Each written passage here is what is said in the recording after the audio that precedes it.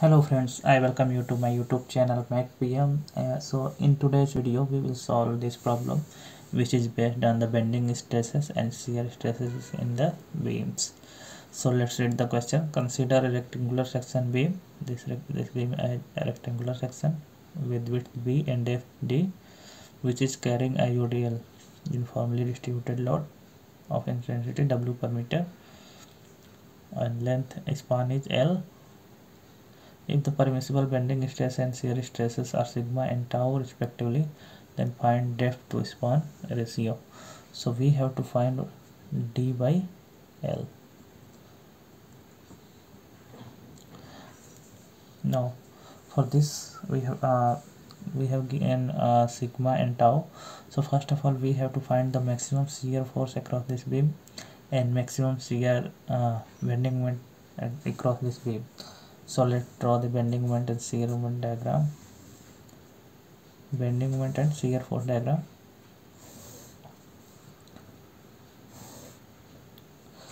So this is, suppose this reaction is R1, this is R2, and point is A, then this is B, and mid span is C.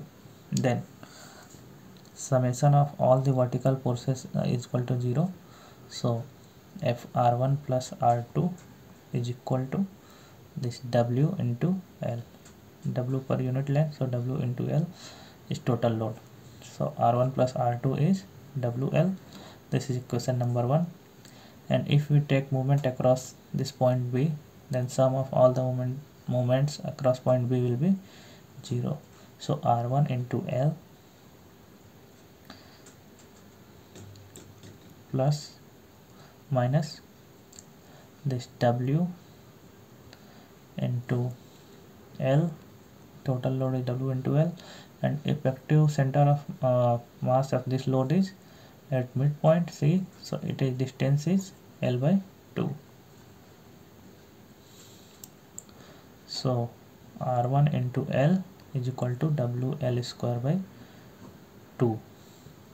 So R1 is WL by 2. So similar, if we put this value of R1 in this equation number 1, then we will get R2 is equal to WL by 2. So this is WL by 2 and this is also WL by 2. So if we will draw the shear force diagram, then this will be WL by 2. Then from here, suppose we consider section XX at X distance, then at section XX shear force will be WL by 2 minus WL by 2 plus this will be W into X. W into X is load.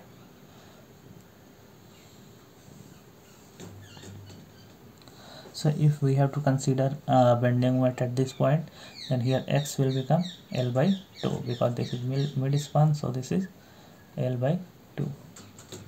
So we will put X is equal to L by 2. So shear force at mid span will be WL by 2 minus WL by 2 plus W into this is L by 2, X is L by 2, so it will become 0.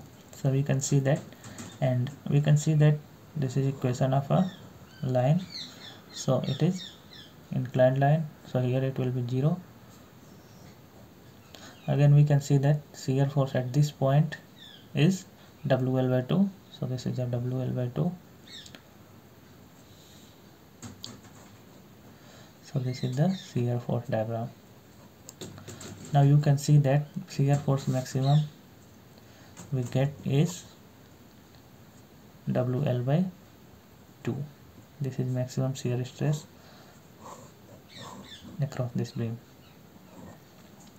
Now if we have to draw this bending moment diagram, then we will calculate bending moment at this point.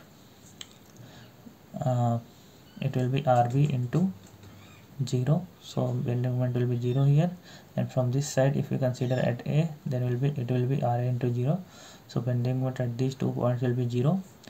And if we have to calculate bending moment at distance X, then we will find bending moment is equal to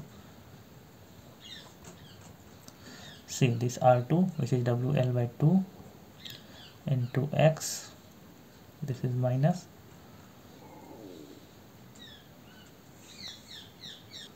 sorry, this will be plus because this is bending counterclockwise, so this is plus minus, this one will be W into X is load, and its distance from this point will be X by 2, so it will become WL by 2X minus WX square by 2.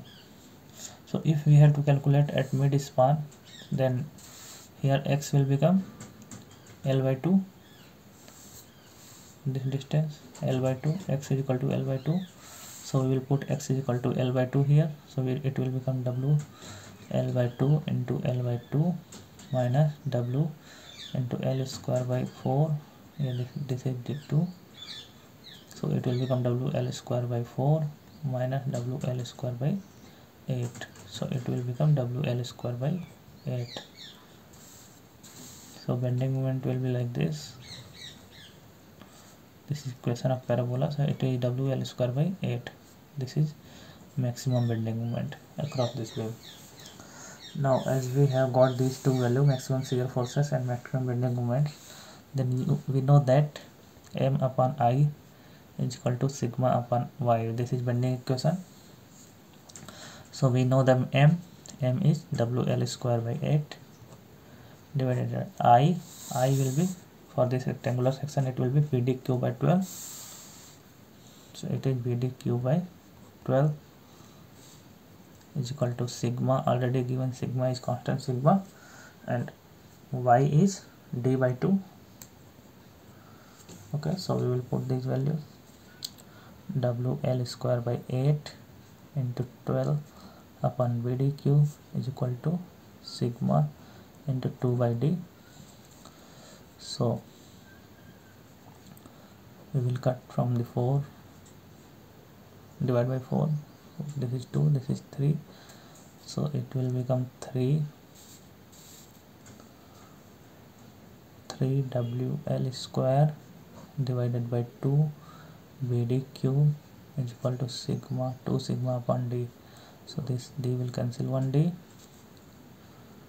so it will be 3 WL square upon 2 BD square is equal to 2 sigma.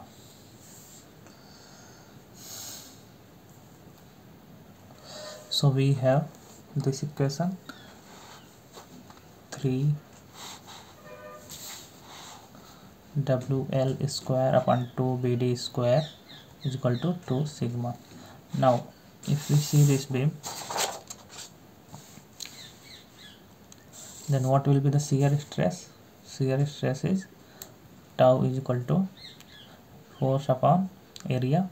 So the force, maximum shear force across this beam we have already calculated, which is WL by 2. So WL by 2, and area of this cross section is B into D, so it is B into D. So this is shear force, average shear force. So what will be maximum shear force? Maximum shear force across a rectangular cross section is 3 by 2 average shear force, so it will be 3 by 2. If you want to know how this comes, then you can see our video on shear stress distribution across these sections.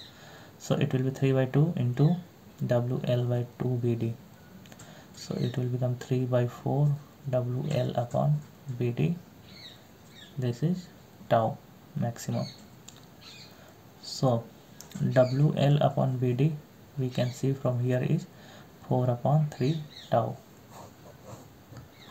From this equation, if you see this, then here we can take WL upon BD common, then WL upon BD, and this is 3 by 2, then remaining will be L by D is equal to 2 sigma. So we will put value of WL by BD here, so 3 by 2 into 4 by 3 tau into L by D is equal to 2 sigma. So 3 will be cancelled with 3, 2 2 is 4, so 2 tau is equal into L by D is equal to 2 sigma. This 2 will cancel this 2, so L by D will become sigma upon tau. So this is our answer. We had to find length upon what we have to find, let's see, we have to find depth to span ratio. Okay, so this is length to span to depth, so we have to find D by L, so it will become tau by sigma. So this is our answer. I hope you understood how to calculate this. If you like this video, then please subscribe our channel. Thanks for watching.